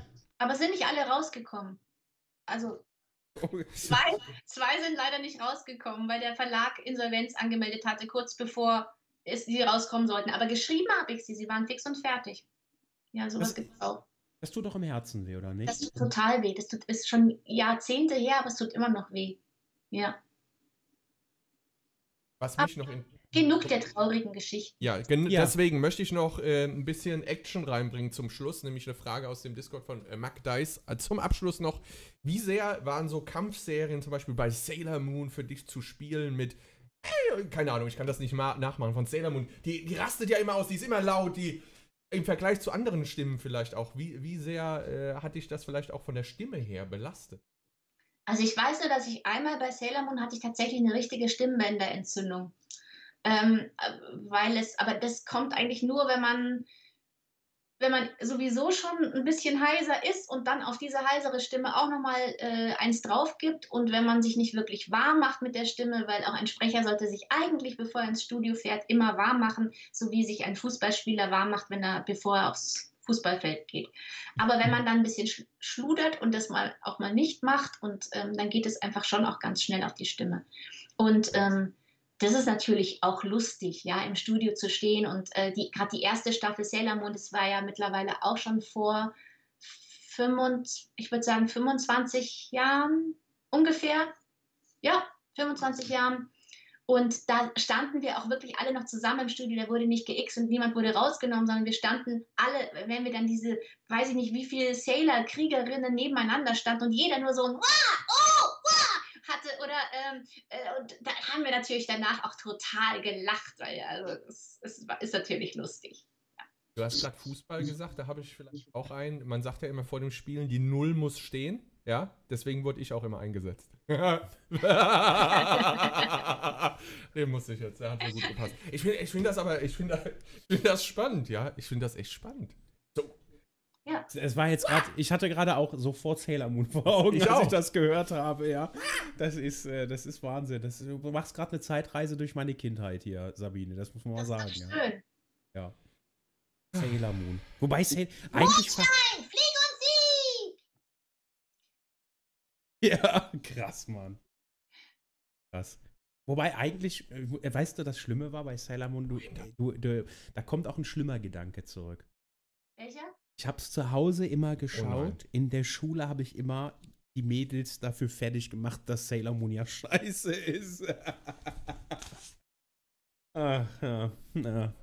Man gesagt, die ist doch scheiße, so, ja. Sowas guckt man doch nicht. Ich habe jede Folge gesehen, wahrscheinlich. Und zu Hause habe ich jede Folge gesehen, ja. Das, Sabine. Ja. Wir haben schon überzogen. Es war so spannend, dich kennenzulernen, deine Stimmen kennenzulernen, zumindest ein paar. Freust du dich auf irgendein Projekt in 2020 besonders gerne? Weil das ist ja schon fast, das Jahr ist ja schon fast vorbei. Gibt es irgendwas, wo du sagst, oh, da. Aber da darfst du vielleicht noch nicht drüber sprechen.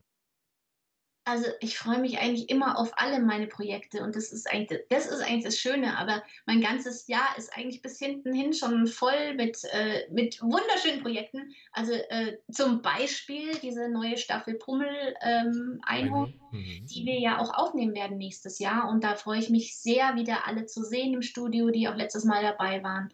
Und dann schreibe ich, ich glaube, 4 oder 5 Bücher, die ich auch schon genau weiß. Und ich schreibe ein Theaterstück, werde ich schreiben nächstes Jahr und auf das freue ich mich auch schon sehr. Also Und neue Folgen Simpsons, aber das weiß ich noch gar nicht genau. Vielleicht gibt es auch mal keine neuen Folgen Simpsons. Und? Du musst mindestens einmal nach Irland kommen. Ja, ich komme nach Irland, wollte ich gerade sagen. Und natürlich darauf freue ich mich wahnsinnig, dass ich nach Irland komme. Ja. Mindestens einmal. Mindestens einmal. Wenn nicht noch weniger. Das ist ja ein Katzensprung entfernt. Die Leute, die wollen dich nicht gehen lassen im Chat. Bitte noch 5 Minuten. Bitte. Mein alter Lehrmeister, ich call mal den Namen, Gerd Viktor Bünte, ja, aus der Film- und Fernsehwelt. Vielleicht kennt der ein oder andere ihn. Ansonsten muss man ihn nicht kennen. Ist nicht so schlimm. Er hat immer gesagt,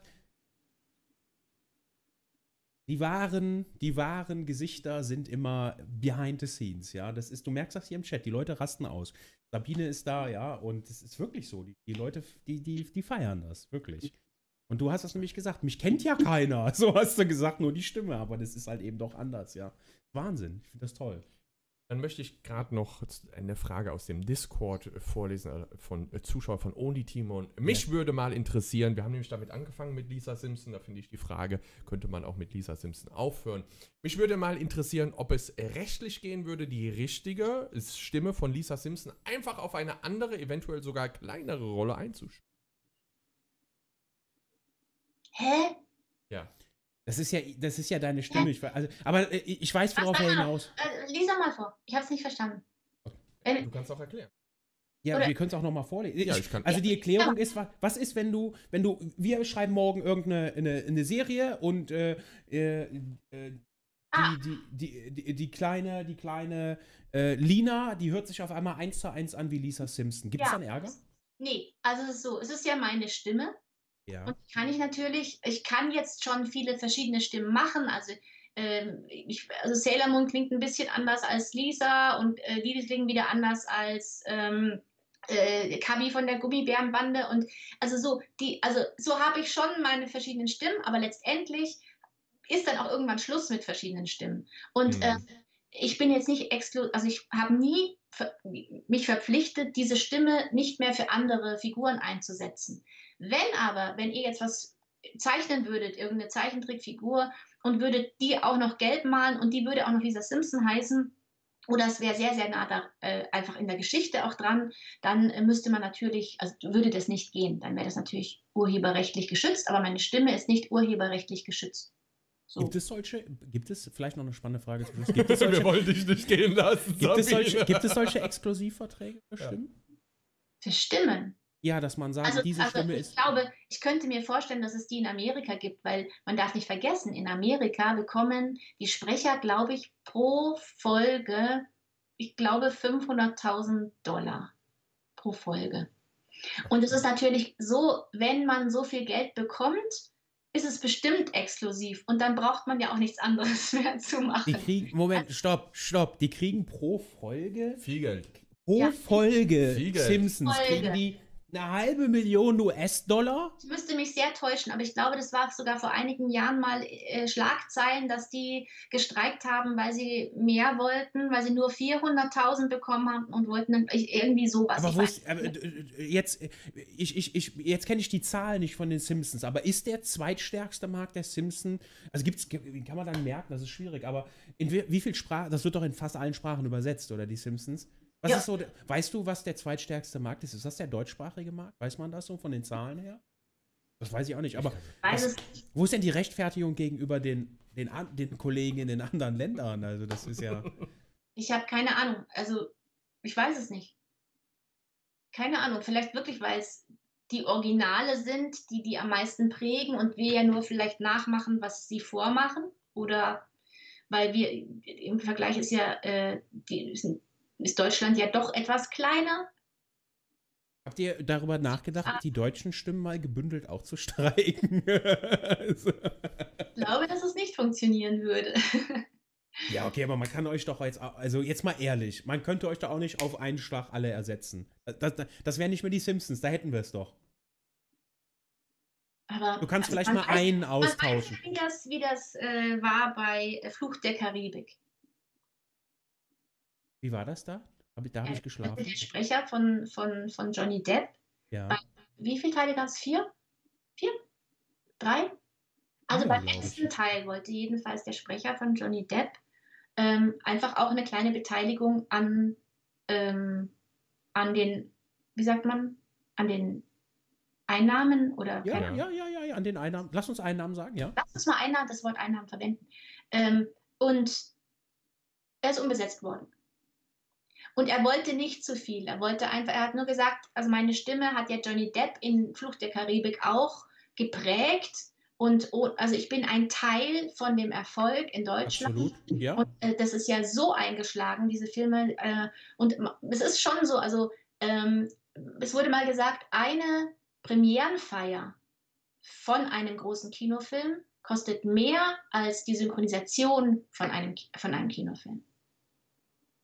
Da weiß man dann schon mal, wie das Ganze gewichtet ist. Wird, ja. Ja. Krass. Das ist traurig. Aber was wir bekommen. Ja.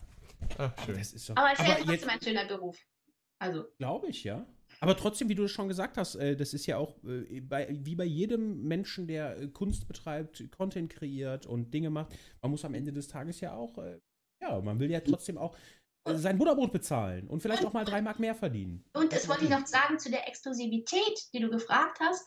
Also, wenn ich jetzt 500.000 oder auch, sagen wir mal, nur so 100.000 bekäme jetzt pro Folge, dann wurde eben im Chat gesagt, du bekommst nur 100.000. Dann würde ich natürlich auch sagen, okay, dann spreche ich jetzt nichts anderes mehr, dann müsste ich auch nicht. Wo es die Exklusivität gibt, ist zum Teil in Werbespots. Also wenn Leute jetzt gebucht werden für die Stimme von, ich sage jetzt nichts, weil sonst ist es ja wieder Werbung, irgendeinem, keine Ahnung, Produkt, dann ist es ganz oft so, dass dieser Sprecher keine anderen Werbespots mehr sprechen darf, weil du natürlich sonst die Stimme auf einmal denkst, der war doch gerade noch für das und jetzt ist er auf einmal das und das geht natürlich nicht und die bekommen dann schon auch ganz schön bezahlt, glaube ich. Hast du schon mal Aufträge bekommen oder hast du das schon mal gemacht? Ich habe das gerade im Chat nur aufgenommen, so Anrufbeantworter einsprechen als Sailor Moon, als Lisa Simpson oder auch als Klingelton? Ja, also ja schon. Wenn man manchmal Leute trifft, so auch gerade so, ich bin ja auch öfter mal auf diesen Anime, Manga, Conventions unterwegs und wenn die Leute dann kommen und sagen, sie hätten so wahnsinnig gern mal, dass Sailor Moon ihr Klingelton ist oder ihr Anrufbeantworter, das mache ich dann schon. Manchmal, nicht immer. Manchmal nicht immer. Also man kann dich fragen, aber dann nicht böse sein, wenn du auch mal Nein sagst. Wenn ich einfach hintereinander, wenn da 50 Leute stehen und jeder das möchte, dann kann ich es irgendwann einfach nicht mehr. Das glaube ich. Aber deswegen ist es keine böse Absicht, wenn oder ich kriege sehr viele Anfragen von Leuten, die jetzt gerade schreiben, sehr gute Freunde von mir heiraten und die sind so Simpsons-Fans und dann am nächsten Tag, mein Freund hat Geburtstag, der ist ein Simpsons-Fan und dann kann ich das natürlich irgendwann nicht mehr machen, weil ich nicht jeden Tag mich hier hinsetzen kann und so eine Sprachaufnahme machen kann. Also die Zeit habe ich einfach nicht und das tut mir dann auch leid, aber es geht halt einfach Geht nicht, ja. Ja. Spannend. Ja. So ist es. Aber eine lustige Geschichte kann ich euch noch erzählen. Ja. Bitte. Habt ihr noch Zeit? Du, Sabine. Wir wollen deine Zeit nicht. Ich lehne mich zurück und höre zu.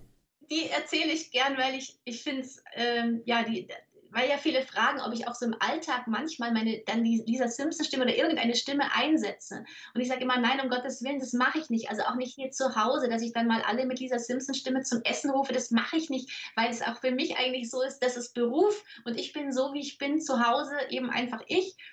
Aber einmal, also es gibt auch manchmal die Leute, die rufen einen an und sagen, dann haben Sie mal 10 Minuten Zeit für eine kleine Umfrage. Und dann muss man mit den Leuten 20 Minuten sprechen für eine Umfrage, die am Ende auf irgendwas, was sie einem verkaufen wollen, hinausläuft. Das ist dann meistens irgendein Abo oder ich weiß nicht was. Ich habe schon mal Wein bestellt, obwohl ich gar keinen Wein trinke und habe schon Abos gehabt, obwohl ich gar kein Abo wollte, weil ich bin ein sehr, sehr höflicher Mensch. Ich kann sehr, sehr schlecht am Telefon diese Leute abwimmeln, weil die mir so wahnsinnig leid tun. Und also mein Mann, der geht dann immer hin und sagt irgendwie so, nee, ich habe keine Zeit, Wiedersehen und legt auf. Und das kann ich nicht. Ja, weil ich mir immer vorstelle, wie ist das für die, wenn sie dann bei jedem anrufen und jeder ist so patzig zu denen. Dann bin ich immer freundlich und nett und am Ende habe ich ein Abo. So. Und einmal nehme ich das Telefon und auch wieder so, guten Tag, hier ist die Firma so und so, wir würden gerne nur 5 Minuten eine Umfrage machen. Haben Sie Zeit? Und ich so, und dann sagte die Stimme zu mir, ach so, Sie klingen so jung. Sind Sie denn schon über 18? Und dann dachte ich mir, das ist meine Chance. Und ich habe gesagt, nee. Und dann haben sie gesagt, sind deine Eltern da? Und ich so, nein, ich weiß auch nicht, wann die wiederkommen. Ja, dann müssen wir nochmal anrufen, wenn deine Eltern da sind. Okay, tschüss. Und habe aufgelegt und dachte mir so, wie toll ist das denn? Ich kann ab jetzt jedes Mal, wenn jemand anruft und mit mir eine Umfrage machen möchte, einfach sagen, also Sie wissen schon, ich bin noch nicht 18. Darf ich denn dann überhaupt die Umfrage machen? Und wenn sie dann sagen, nee, tut uns leid, dann kann ich sagen, oh, schade, ich hätte sie jetzt so gerne gemacht. Und das ist das einzige Mal, wo ich sage, es hilft mir, weil ich kann freundlich bleiben, ich verletze die nicht und ich kann meine Stimme auch nochmal zu was anderem gebrauchen. Ja, schön. Ich finde das geil, ja. Ja, oder man macht einfach auch den Kenny. Versteht ja keiner, aber also rauschen oder. Ach, guten Morgen. Mit dir müsste man so ein Format machen, eigentlich so, ohne dass man das so nennt, bevor es Urheberrechtsverletzungen gibt, aber keine Ahnung. Weißt du, also ich sag's jetzt mal gerade einmal zum Vorstellen, die verrückte Lisa am Telefon, ja, aber das nennen wir dann anders und dann geht's ab. So wie der kleine Nils oder so, gell? Die wo anruft und sagt, hallo, irgendwas Komisches denen erzählt oder so. Genau, weil die meisten würden ja auf der anderen Seite sagen... Wobei ich es eigentlich auch schrecklich finde. Ich finde nee, aber das ist doch... Nee, ist ja lustig. Das ist ja lustig. Und die Leute, alle lachen. Weil würdest du es... Nur der nicht. Nee, aber wenn du es machen würdest als Lisa, ohne dass wir sagen, dass es Lisa Simpson ist, weil dann könnte es ja Ärger geben. Aber die Stimme kannst du... Lass die anderen Leute das sagen. Aber du klingst... Vielleicht sagt ja dann auf der anderen Seite... Doch gerade mit Lisa Simpson. Du sagst so, nee. Du sagst ja, nö. Ich doch nicht. Ich bin der lila Launebär. Ja, spannend. Sabine, wir bleiben in Kontakt. Telefonchats mit Sabine, ja? Telefonchats mit Sabine. Ja. Das muss man wirken lassen. Das muss man kurz wirken lassen, ja. Also die Leute haben das eben, diese Story, die du erzählt hast, um dir Feedback zu geben, weil du wirst den Chat wahrscheinlich nicht offen haben. Den siehst du dann im VOD, im Video danach, kannst du den Chat mitlesen. Die haben das sehr gefeiert gerade, diesen Telefon. Jetzt rufen sie mich alle an, oder? Wahrscheinlich. Jetzt rufen sie mich alle an und wollen eine Umfrage mit mir machen. Wahrscheinlich. Es ist aber auch verrückt. Also ich habe letzte Woche, als du uns kurz das eingesprochen hattest für diesen kleinen Clip, das ist Wir haben das gefeiert. Also das ist, Muss man sagen. Das ist toll einfach, ja. Schön. Ja. Man taucht in eine andere Welt kurzweilen ein tatsächlich. Du holst die Leute mit deiner Stimme ab, das finde ich so schön. In eine ganz andere Welt, wo man einfach auch vielleicht, also ich kriege Flashbacks an meine Kindheit, die Kindheitserinnerungen kommen da hoch. Das ist, Aber es ist auch total toll, was für eine Möglichkeit man hat, welche Menschen wir hier auch durch das Format kennenlernen, mit wem wir auf einmal, das ist total, und dann auch den Menschen kennenzulernen, weil klar, man kennt nur die Stimme, jetzt, ja, das ist total toll so, ja. Und da steckt ja, du hast so viele Dinge gemacht, nicht nur Sachen gesprochen, sondern tolle Bücher geschrieben und, ach, das ist super, ey. Ausrufezeichen, Bohlmann in den Chat, dann kriegt ihr alle wichtigen Links, die Webseite, Instagram, lasst ein Follow da und Amazon, wenn ihr noch für eure Kinder zum Beispiel, vielleicht wollt ihr es auch selbst lesen, noch keine Geschenkidee habt, dann der kleine Siebenschläfer. Kannst du das nochmal zeigen? Hast du das noch vor dir liegen? Okay. Da ist es. Wenn ihr noch was sucht, hier die Geschichte vom kleinen Siebenschläfer, der nicht einschlafen konnte. Und es gibt noch ganz viele andere Bücher von Sabine. Und auch, wie gesagt, Ghost, da hat sie auch mitgesprochen und so viel gemacht. Sabine, es war uns ein Ohrenschmaus und es war sehr, sehr Ich möchte das vorlesen. Schön. Hier wurde gerade geschrieben, habe gerade 2 Bücher von ihr für meine Tochter bestellt. Ja, gute Wahl. Hat sich die Sendung gelohnt? C-Tour-LP. Lohnt. Nee, wirklich schön. Ja, schön. Kann man aber klatschen. Da kann man mal klatschen. Ich finde das schön, ja. Ja. Hier, Applaus. Dankeschön, bitte schön. Dankeschön, bitte. Kein Problem. Sehr schön. Wir konnten leider nicht alle Fragen einbauen. Da warten noch 28 Fragen von Zuschauern. Ich glaube, dann müssten wir haben noch keine Zeit. Ja, das ist so. Vielen Dank für die ganzen Fragen. Vielen Dank für deine Zeit. Sehr gern. Hoffentlich sehen wir uns nicht nur wieder, sondern hoffentlich kommen wir für die ein oder andere verrückte Idee zusammen. Ich sag's, lass es mal so. Ja, man kann ja mal brainstormen. Ja, kann man. Wenn du Zeit findest. Wenn der Tag die 25. Stunde bekommt, ja. Die nächtlichen. Wir geben dir die Stunde aus Irland. Wir rufen dich an und sagen, nein, wir haben jetzt 9. Da sagst du, ja gut, da habe ich ja noch eine Stunde. Ja, genau. Diese Zeit dazwischen, die finde ich gut, die eine Stunde, die wir. Ja. Diese Nullzeit, also was ist das? Eine Zeit mehr. UTC, sind wir UTC minus, nee, wir sind plus minus 0, oder? Ihr seid plus 1, oder? Ach, das ist immer so ein, das macht uns immer verrückt hier mit den Zeiten, ja? Er denkt manchmal in Das ist deutscher etwa Zeit. eine Stunde, da geht's ja Eine noch. Stunde, ja. Sabine. Ja. So oder so, auch sollten wir nicht zusammenkommen. Vielen Dank für heute und für die vielen Lacher und für, dass wir dich kennenlernen durften und auch vorstellen durften an die Zuschauer. Auch danke an die Zuschauer für die tollen, es waren sehr schöne Kommentare dabei, echt auch an dich gerichtet. Super sympathisch, habe ich sehr oft gelesen. Wahnsinn. Das letzte Wort gehört immer unseren Gästen. Möchtest du unseren Zuschauern etwas auf dem Weg mit? Hui.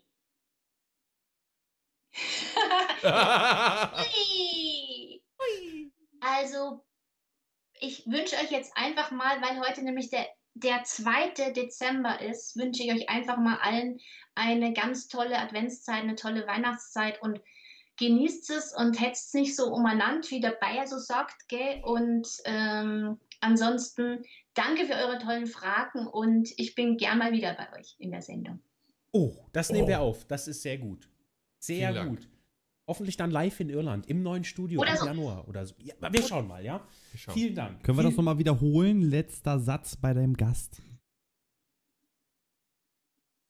Das sollte der letzte Satz werden. So, wir dürfen nicht mehr reinkriegen. Wir Die dürfen Regie sagt gerade, sie hat gerade geguckt, wo kommt denn die andere Stimme her? Das war ja dein letzter Satz. Ja. Aber wir waren so begeistert. Und schalten Sie auch morgen wieder ein, wenn Sie Kermit sagen hören, dann gucken die auch immer so. Du hast das letzte Wort, Sabine. Soll ich das nochmal sagen, oder was? Also erst nochmal, wir sind nach einer kleinen Werbeunterbrechung zurück und verabschieden Sabine hinter den Kulissen. Dein Wort. Schön.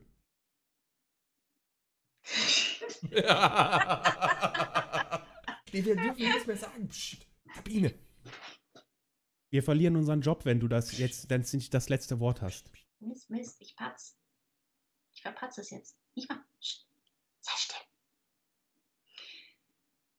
Ich bedanke mich für die ganzen tollen Fragen und dass ihr dabei wart. Und es hat mir total viel Spaß gemacht. Und ich bin auch wahnsinnig gern mal wieder bei euch in der Sendung. Und ich sage dann noch Tschüss.